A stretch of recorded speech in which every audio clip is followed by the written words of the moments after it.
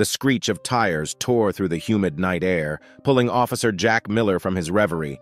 He slammed the crumpled 20 into his pocket, the metallic tang of betrayal mingling with the stale donut glaze on his fingers. Another night, another bribe, another brick laid in the ever-growing wall separating him from the man he once swore to be. Jack navigated the flickering alleyway, his flashlight beam cutting through the shadows. A crumpled figure lay sprawled at the foot of a rusted fire escape, blood staining the grimy pavement. Panic flickered in his gut, a stark contrast to the practiced calm plastered on his face. This wasn't a petty theft, this was serious. The victim, a young man with terror etched on his face, whimpered incoherently. A gold chain, the telltale sign of a street hustler, lay snapped on the ground beside him. Jack spotted a shadowy figure lurking in a doorway, the glint of a knife catching the faint streetlight. "Police, show yourself!" Jack barked, hand instinctively tightening around his holstered gun. The figure hesitated, then melted back into the darkness. Jack knelt beside the victim, the stench of cheap cologne and fear assaulting him. "Who did this to you?" he demanded, but the only answer was a strangled gasp. The ambulance siren pierced the night, its urgency a stark reminder of the line Jack was perpetually teetering on. Every instinct screamed to pursue the attacker, but a different voice, cold and calculating, whispered in his ear. He recognized the assailant. Mikey the Blade Salucci, a small-time hoodlum with pockets deeper than they should be. Mikey had been buttering Jack up for weeks, small gifts and hushed promises exchanged in smoky backrooms. This attack, a blatant disregard for their arrangement, threatened to expose their partnership in the light. Jack's hand hovered over the radio, the weight of his decision heavy. Should he call for backup, risk exposing their deal with Mikey? Or should he bury it, another casualty on the streets, another soul sacrificed for the easy life? He looked down at the victim, barely clinging to life. A wave of nausea washed over him. This wasn't some drunk brawl, this was life and death. His badge, once a symbol of pride, felt like a searing brand against his chest. With a deep breath, Jack keyed his radio. "Unit 27 requesting backup. Possible assault at the corner of Elm and 14th. His voice, shaky but resolute, echoed through the night, a turning point on the path he'd strayed from for so long. The sirens wailed closer, a beacon of hope in the darkness. Jack knew this was just the beginning. The price of his silence was due, and the bill might very well cost him everything. The fluorescent lights buzzed overhead, casting a sterile glow on the cramped interrogation room. Jack sat across from Captain Harris, the lines on the captain's weathered face etched deeper than usual. The silence stretched, thick with accusation. "You're telling me you didn't recognize the assailant?" Captain Harris finally broke the tension, his voice low and gravelly.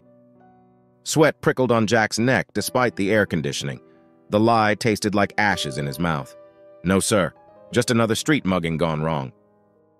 Captain Harris studied him, his gaze sharp as a hawk's. "This victim, he's connected. Goes by the name Lil Ricky, runs errands for Frankie the Hammer Moretti. Not exactly petty thieves." Jack swallowed, feigning ignorance. "Never heard the name?" "Funny," the captain continued, his voice laced with skepticism. "Because according to our sources, there's been a discrepancy in your recent spending habits." Jack's stomach lurched. He knew they were closing in, the net tightening around him. "I can explain, sir. Unexpected bills." "Unexpected Rolex, Officer Miller? Or that lavish apartment downtown?" The captain slammed a file on the table, pictures of his new watch and swanky apartment spilling across the surface. Jack's carefully constructed facade crumbled. Shame washed over him, a tidal wave threatening to drown him.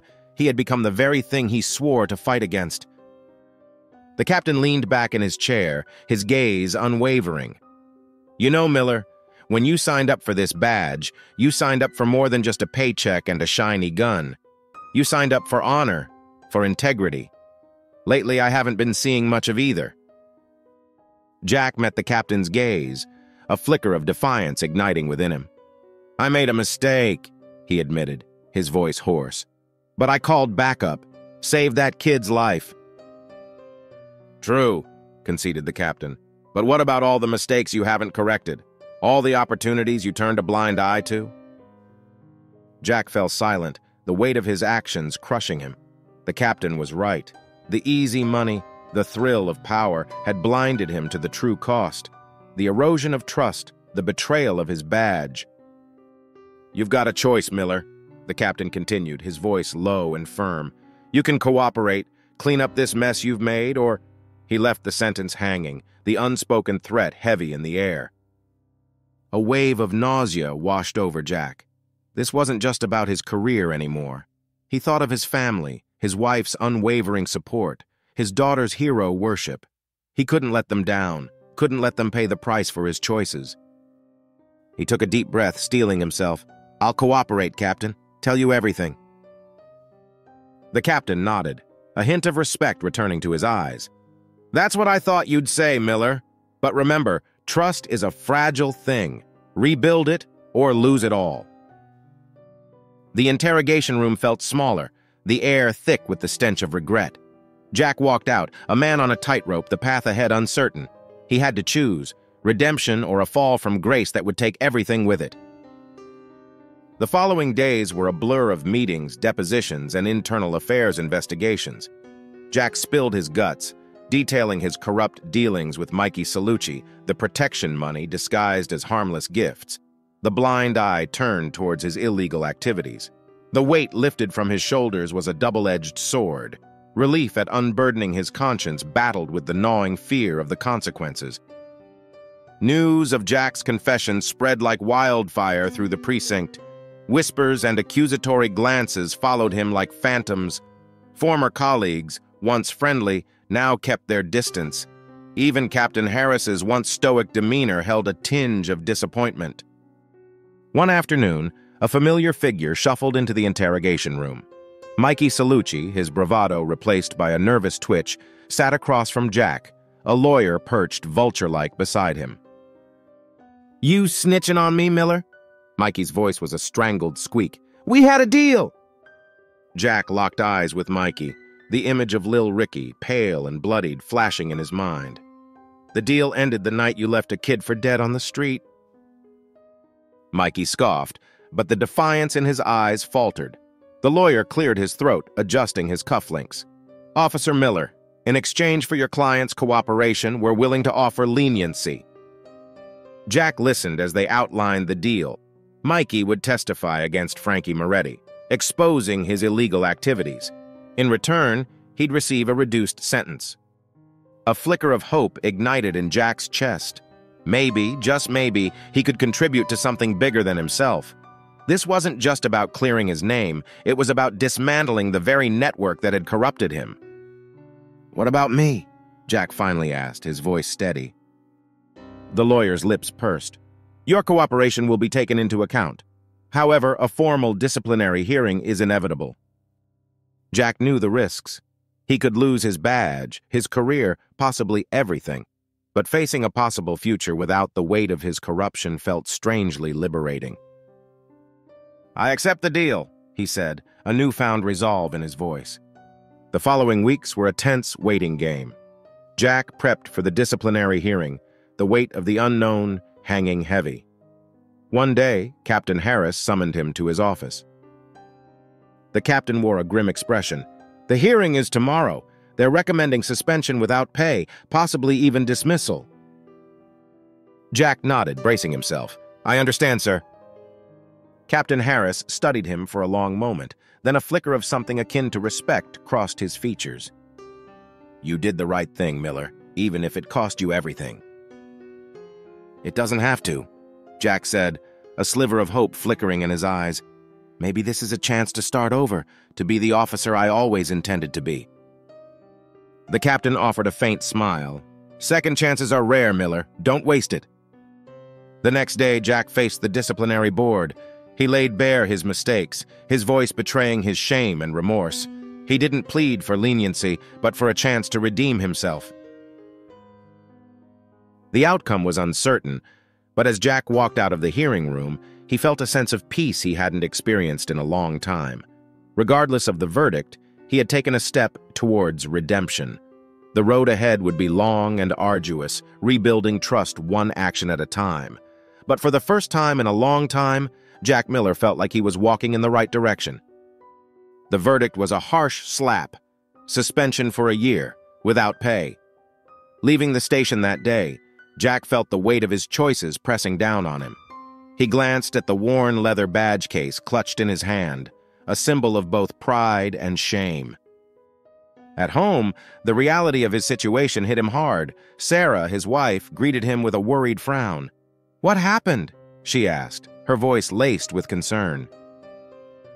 Jack choked back a wave of guilt. He couldn't hide the truth any longer. He explained everything, the bribes, the fear, and finally, the decision to come clean. Sarah listened patiently, her hand reaching out to squeeze his.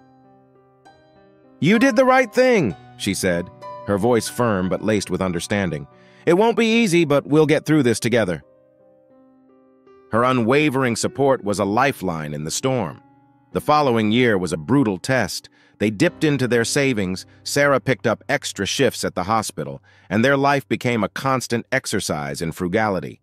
But amidst the hardship, there was a newfound sense of unity. Jack spent his time volunteering at a local community center, mentoring troubled youth.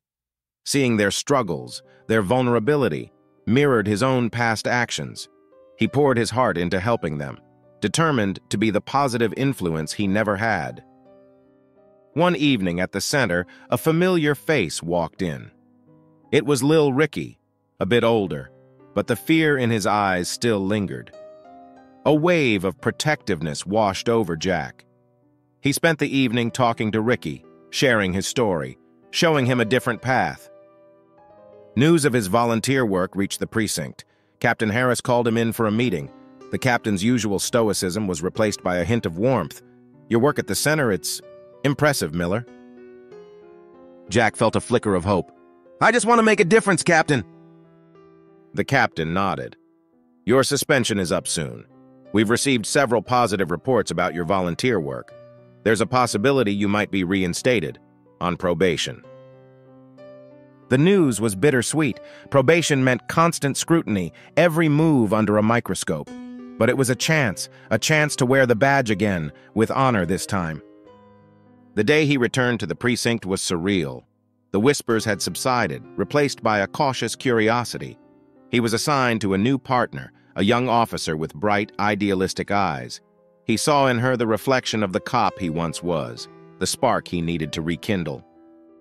His first day back on patrol was a baptism by fire. A domestic violence call turned into a hostage situation. Drawing on years of experience, Jack de-escalated the situation, talking down the perpetrator before backup arrived. Later, in the quiet of the patrol car, his new partner, Officer Ramirez, spoke up. "You were amazing out there. You had that situation under control." Jack smiled faintly. "Just doing my job, officer." "But not everyone does it like you," Ramirez continued. "You showed him there was another way." Those words were like a balm to his soul. He wasn't just patrolling the streets, he was rebuilding trust, one interaction at a time. The road ahead was long, the past a constant shadow. But for the first time in a long time, Jack Miller felt like a cop again, and this time, a better one. The tarnished badge, once a symbol of his corruption, was slowly being polished, ready to reflect the officer he was determined to become. Months turned into years.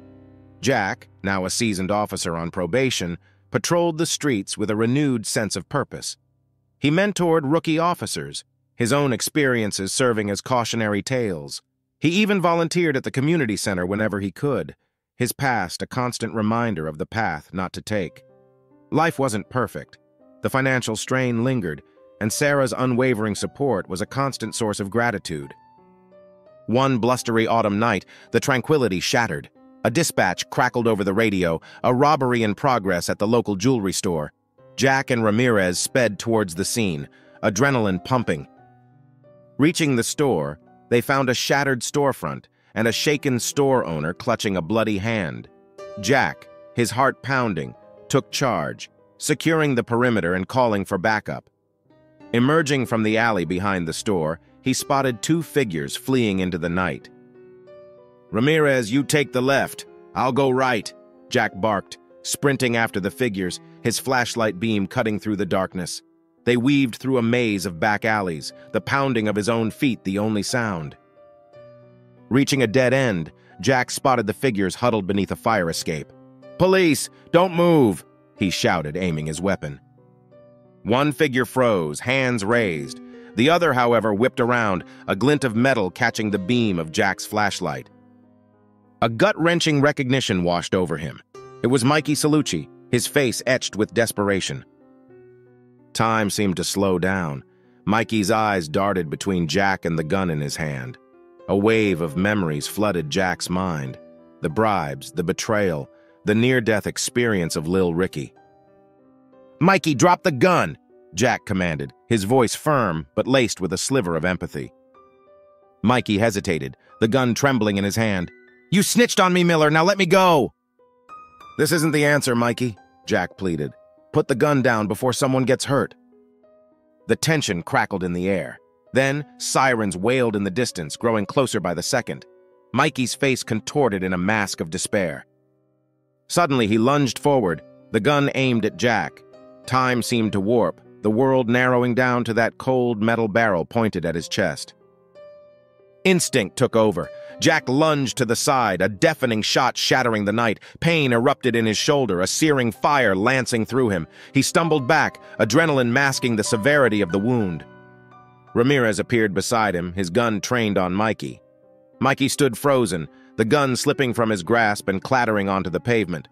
His face was a canvas of raw emotions, fear, regret, and a flicker of something akin to gratitude. Backup swarmed the scene, swarming over Mikey as Jack slumped against the wall, Ramirez applying pressure to his wound. As he drifted in and out of consciousness, he saw Mikey, handcuffed and subdued, his eyes locked with Jack's. There was no defiance, no anger, just a weary resignation. The following days were a blur of hospitals and recovery. The bullet, thankfully, hadn't hit any vital organs, but the physical wounds paled in comparison to the emotional ones. Facing down Mikey, his past coming full circle, left an indelible mark. During his recovery, Sarah sat by his bedside, her hand holding his. "You saved his life, Jack," she said, her voice filled with pride. Jack squeezed her hand weakly. "I don't know," he whispered, the memory swirling in his head. Maybe I just gave him another chance. He knew the road to redemption was a long one, paved with good deeds and difficult choices. But as he looked at his badge, gleaming on the bedside table, he felt a renewed sense of purpose. The tarnish might never fully disappear, but its story served as a constant reminder of the officer he was, the officer he would continue to strive to be. The physical wound in Jack's shoulder healed relatively quickly, but the encounter with Mikey left a deeper scar. He returned to work with a newfound urgency, a need to prove himself not just to his colleagues but to himself. His brush with death had been a stark reminder of the fragility of life and the weight of his responsibility. The precinct buzzed with the aftermath of the jewelry store robbery. Mikey, pressured by the weight of Jack's testimony and the incriminating evidence, had flipped on Frankie Moretti. A series of raids had crippled Moretti's operation, dealing a significant blow to organized crime in the city. Jack, despite being sidelined during the investigation, received a commendation for his role in bringing Moretti down. One day, a familiar face appeared at the precinct. It was Lil Ricky, now a young man with a determined glint in his eyes. He had joined a youth outreach program and was volunteering at the community center. Seeing Jack, he approached him hesitantly. "Officer Miller," he greeted, a hint of nervousness in his voice. Jack smiled warmly. "Ricky, how are you?" "I'm good, officer. I just wanted to thank you again for everything." Jack explained the call, the rising fear in his gut mirroring the sirens he could hear wailing in the distance. Mikey, desperate and unpredictable, could be anywhere. "We'll get a team over to the center right away," the captain confirmed. "But Miller, be careful. Mikey's a wild card."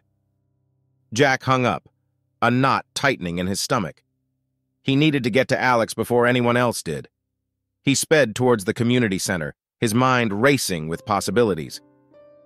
Reaching the center, Jack found it eerily quiet. The rain, which had stopped earlier, had left the air shimmering with an unsettling stillness. He pushed open the door, his gun drawn, caution his only guide. The main room was empty. Chairs knocked over and books scattered across the floor like fallen dominoes. A trail of struggle led to the back office. Jack approached cautiously, his heart pounding against his ribs. The door was ajar. Inside, Mikey stood facing Alex, a knife glinting in his hand. Alex, his back pressed against the wall, looked frozen in fear. "Drop the knife, Mikey!" Jack roared, stepping into the doorway. Mikey whipped around, his face etched with desperation. "Stay back, Miller. This doesn't concern you." Jack kept his gun trained on Mikey, his voice firm.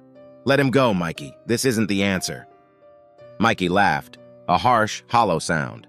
"You took everything from me, Miller. Now I'm taking something back."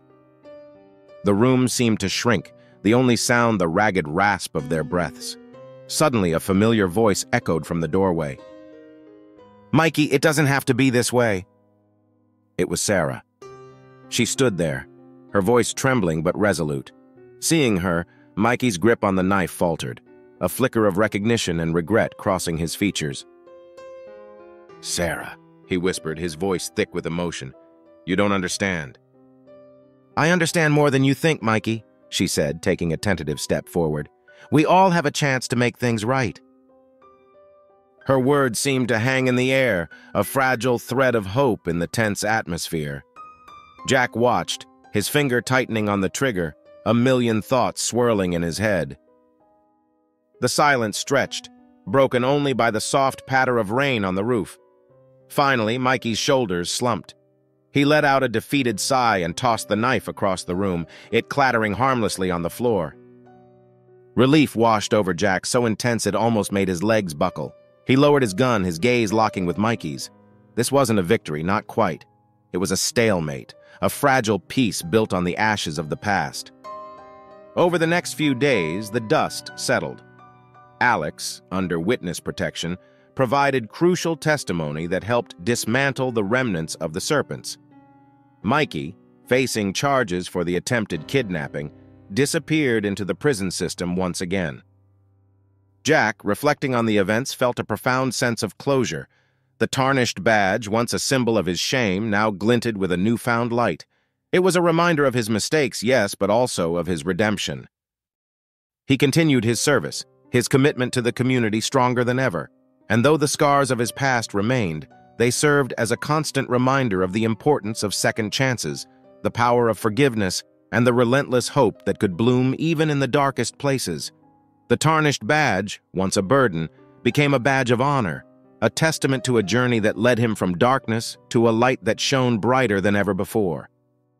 Years flowed by, etching new lines on Jack's face and turning his once dark hair a distinguished silver. He retired from the force a respected officer, leaving behind a legacy of integrity and community service. He spent his days volunteering at the youth center, passing on the wisdom and lessons learned from a life on both sides of the law. One sunny afternoon, a young man with nervous eyes approached Jack in the center's bustling activity room. He held a familiar flyer in his hand, the one advertising the center's programs. "Officer Miller?" he asked, his voice laced with a hint of awe. Jack smiled warmly. "No need for the formalities, son. Call me Jack." The young man, Daniel, explained he was just released from a juvenile detention center and was looking for a fresh start. His story echoed many Jack had heard over the years, a troubled upbringing and a path leading him towards a dark future. Jack listened patiently, then shared his own story, not shying away from the mistakes that led him to this very room. He spoke of the corruption, the near-fatal encounter, and the long road to redemption. Daniel's eyes widened with each revelation. "But why did you come back?" he finally asked, a flicker of hope dawning in his gaze. "Because there's always a choice, son," Jack replied, placing a hand on Daniel's shoulder. "It's never too late to make a difference, to turn things around." In that moment, Jack saw a reflection of his younger self, a raw potential waiting to be nurtured. He shared his experiences on the force, the dangers and rewards of the badge, and most importantly, the power of second chances. As Daniel left the center that day, his head held a little higher, Jack couldn't help but feel a deep sense of satisfaction. The tarnished badge, once a symbol of his past transgression, had become a beacon, a testament to the transformative power of redemption. His journey from a fallen officer to a guiding force wasn't just his story. It was a testament to the enduring human spirit, the ability to rise above past mistakes and forge a legacy of hope and second chances. The Tarnished badge remained, a constant reminder of the darkness overcome, and the unwavering light that shone brighter with each act of service and each life touched. The scars remained, but so too did the unwavering belief that even the most tarnished badge could become a symbol of courage, integrity, and the unending fight for a better tomorrow.